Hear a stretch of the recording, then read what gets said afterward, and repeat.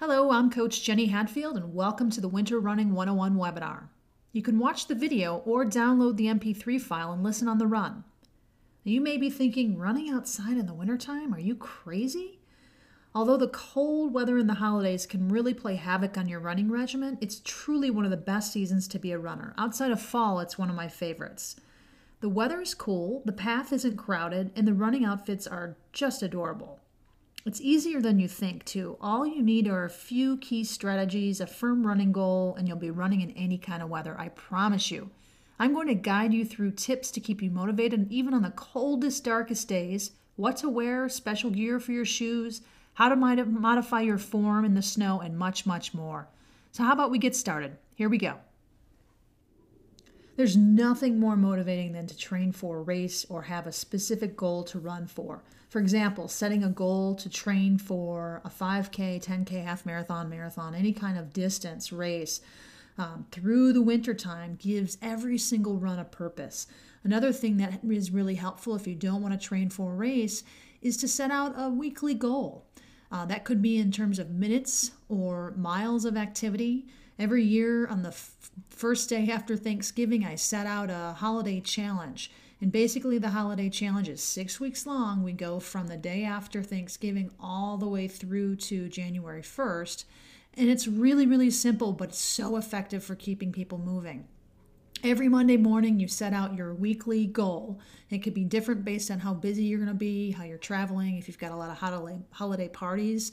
So it's not the same every week. For example, Monday morning, right after Thanksgiving, I set a goal. I'm going to do 20 miles per week. Some of that is in running, some of it's walking, some of it's cross training. The goal, the purpose of this whole thing, though, is to set a tangible goal every single week, be accountable to that goal during your busiest times, most of which is in the winter season, and then sticking to it and having fun with it. It really makes a significant difference because you'll have instant motivation in knowing you have to train for a race or hit your target mileage or minutes every week. And then you can reward yourself with a treat when you reach your goals and set another one after that. Make it safe and social. Run with a buddy or join a group. I can tell you over the last 20 plus years, I've spent almost every winter running along Chicago's Lakefront Path all winter long in a program called Winter Warriors. And it's one of my favorite seasons because A, it gets me out of bed early on a weekend morning. B, it's fun and social. I get to multitask and see my friends, but also get in some great exercise. And C, it really breaks the hibernation. We make a day of it, make a morning of it. We get in a run, and then we go out for breakfast. And it's a big part of my winter lifestyle. And it also is great for accountability because if you set out to meet somebody, you're not going to sleep through that alarm clock. It's a super built-in motivational source. You've got a friend to chat with or friends to chat with along the way. And it's also safer to run in numbers. It's a super time to get out on that path, get out on the roads. It's a beautiful time to run because your body's not fighting the extra demands of trying to cool itself like we have in the summertime. But the hardest part, I think, is just getting out there and getting started, and having it be social makes a significant difference in that. The best part of winter running, in my opinion, is the shopping. Having the right apparel makes all the difference in the world, too. Layering is the key to avoiding both over and underdressing. And what I mean by that, rather than just putting on one big layer and heading out, big puffy jacket and heading out to run, if you layer up with your first layer with a technical fabric that wicks the moisture away, usually it's called Dry Fit. Nike makes Dry Fit. There's Dryleat. There's a whole bunch of products. Every running brand makes wicking clothing. So if you start with your inner layer of wicking material with your long sleeve top, I prefer to have a half zip long sleeve top. So if you get warm, you can zip that down. That's another option. Your tights, there are a lot of different layers or thicknesses of tights. If you have a thinner layer, there's also a thicker layer for the colder days. But starting with that baseline, both your socks and your hat and your gloves, every one of those pieces have wicking capabilities so that it pulls the moisture away from your skin to keep you warm and dry when you're out there in the wind and the cold. And if you break it down head to toe, certainly everybody's barometer is different. Some people, when it starts to get cold below 40 degrees, they'll add a hat, again, wicking material, or a headband. As you're going down, you can start with a long sleeve half zip shirt or a long sleeve shirt. As it gets colder, you can make that more of a shirt that goes up, either a hoodie that goes over your head or one that goes up and covers your neck to keep you a little bit warm. I mean, there's a lot of options. As you're making your way down, ladies, a wicking bra is really important. There's nothing worse than having a cold, wet bra against your skin. In fact, I wish they made more bras out of fleece material because that material keeps you really, really warm. Hopefully they will someday. Making your way down, obviously tights. There's different thicknesses of tights, as I mentioned before, starting off with a thinner layer in the cooler weather, and then if you are out there in the dead of winter when it's really, really cold in your area, you can go with a more thicker tight. Be cautious with that, by the way. Lots of them have zippers on the back of the calf, and lots of runners have problems with this rubbing on their Achilles. It can create, depending on how tight it is and where the zipper is, it can create and agitate your Achilles and cause some calf problems as well. So just a side note on that. And then socks. I usually, when I run in the wintertime, in the summertime, I'll wear a really lightweight, thin sock. In the wintertime, I'll wear a thicker winter sock. I use one of the brands that I like the best for winter is called Dry Max. I use those when I raced in Antarctica because it wicks the moisture, and they're thick, and they're fabulous. They keep your feet nice and warm and dry. And then finally, your shoes. There are running shoes that are made for winter conditions. And basically what they do is they add a beefier outsole so the traction's a little bit better. In many cases, they'll make it out of a Gore-Tex material or a waterproof material. As you're running through the snow and the slush and the wet, it really does a great job of keeping your feet dry. However, some of these shoes tend to be a lot more stiff than a regular running shoe, so I tend to lean towards using those types of shoes only if you're really spending a ton of time outside in the winter. Other than that, I would go with your regular go-to running shoe because it fits your foot and your body's used to that. And going with that with a heavier sock can then you can use it both inside and out, and you're not having to change the style of shoe. That may change in the future, but that's just my experience with winter running shoes. Just be cautious with that. So that takes care of the inside layer. The outside layer should have wind-blocking materials, and you want to have that jacket fit you. In other words, you don't want to have it be too large, which tends to be our mistake because it's roomier, it tends to be a little more comfortable. But when it's too large, air can seep in, and then you get cold. When you have it fitted, then what happens is it works with that inner layer, and it traps layers of warm air in between those layers, and it keeps you nice and warm. So make sure you look for a running jacket that has wind blocking, breathable capabilities. You don't want to have anything that doesn't breathe well because that'll keep you too warm, obviously. And again, there's a myriad of different jackets out there, a lot of options. Another option is on not so chilly days is you can add a vest. I love running in the fall season with a vest, a shell vest or a fleece vest, because it keeps your core warm and it allows everything else to breathe. But again, when it starts to get really windy and chilly, and again, that's different for everybody, start adding the shell layer. As it gets chillier, another thing that can be helpful, you've got your wicking gloves on your hands, is to add a shell mitten because it keeps, again, the moisture inside that shell. It blocks the wind. It keeps your hands really, really toasty warm. There are also gloves on the market that combine both of those materials so that you have kind of a glove and a mitten all in one. Again, if you have really cold hands, I would go with the double layer method, having a glove and then a mitten on the outside. It does a great job of keeping your hands nice and warm and toasty and dry. And then to finish out the outside layer, again, when it gets really, really chilly, I add a pair of shell pants over my tights because it does the same thing as the jacket. It blocks the wind out and keeps that moisture, that warm air in between the tight layer and your shell pants. Really great for cold, wet days as well. And the final thing that I'll say, and it's a complete option if you are running in significant snow or slush, having mini ankle gaiters around. They actually work around the outside of your shoe. They cover part of your shoe, and they wrap up above your tight layer. So they keep all the snow and the wet out of your socks and your shoes and really help prevent getting any kind of snow or anything inside your shoe or your socks while you're running. Really important to be seen, especially if you're running in the dark hours of the morning or the evening.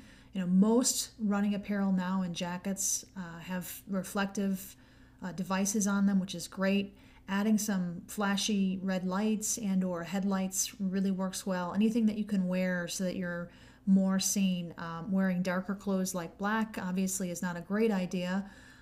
Wearing lighter clothing so that the cars can see you out there. It's really, really important to be seen on those roads. For those that are running in snow and ice, there's a lot of great devices on the market. Tends to be my favorite. It's called Yaktrax. They have them for, workers, different, recreational use, walkers, runners. This happens to be their run model. And what it does is the coils on the heel actually work like chains on tires for trucks going through mountain passes. And then there are spikes in the forefoot of the Yaktrax that help with traction. So it easily fits over your shoe, your running shoe. It's secured with a strap that goes over your forefoot. But when you're running on snow, particularly snow, in many cases ice, it gives you better traction, which helps you run with better form because you're able to relax a little bit more and you're not so tense. When you're running in just snow with a regular shoe and it's really slippy, you tend to run under a lot of tension and tightness, which can translate to less efficient form and really achy muscles. And, you're just a little more nervous about running out there. So, again, something that I've used for years and years and years. This is actually a new development. I haven't tried these yet. I'm looking forward to trying them, but it looks like the best of both worlds. It's a great brand. The other thing that's important on these, which I learned the hard way, is don't put these on inside because they don't really work well on slippy floors.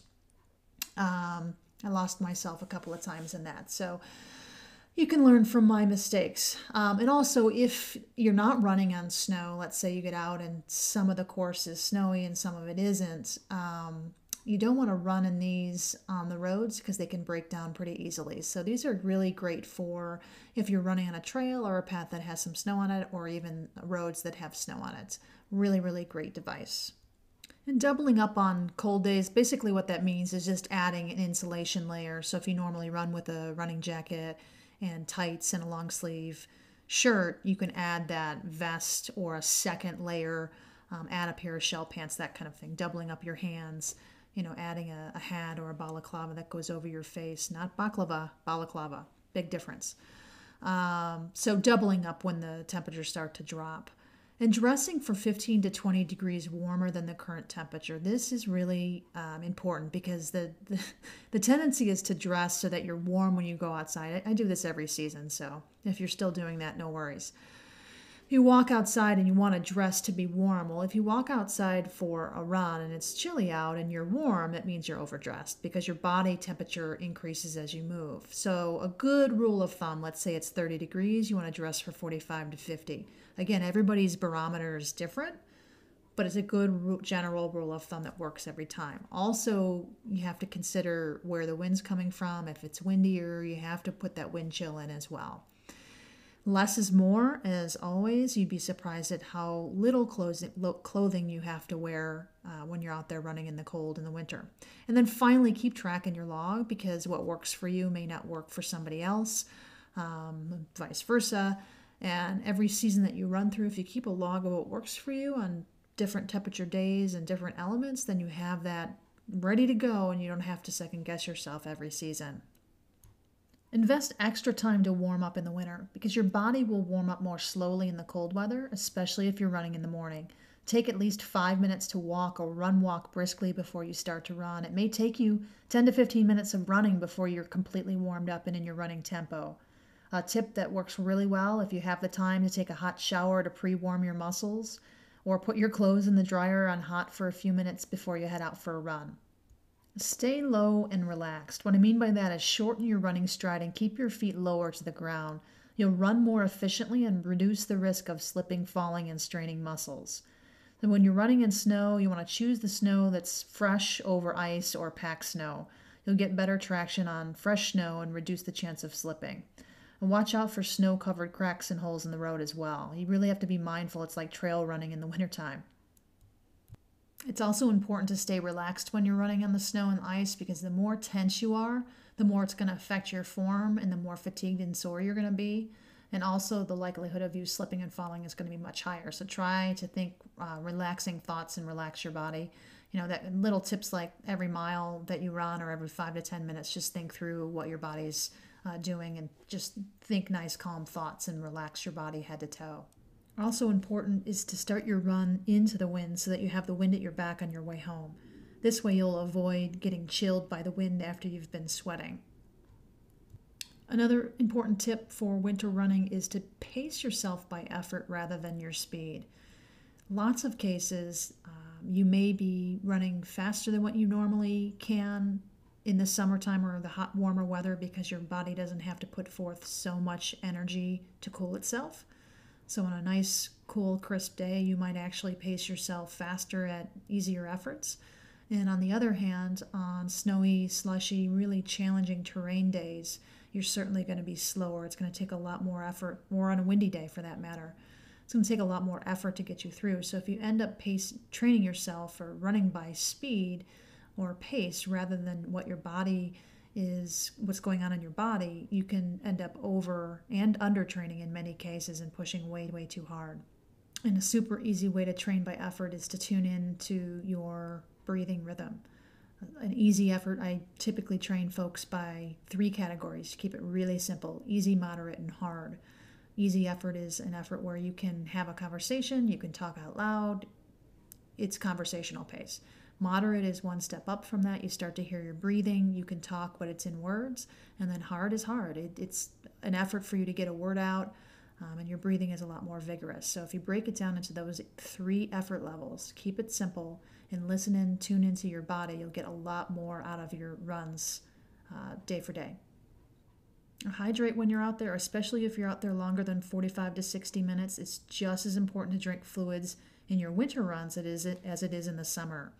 Make sure you're hydrating before, during, and after to avoid dehydration, especially in the dry months of winter.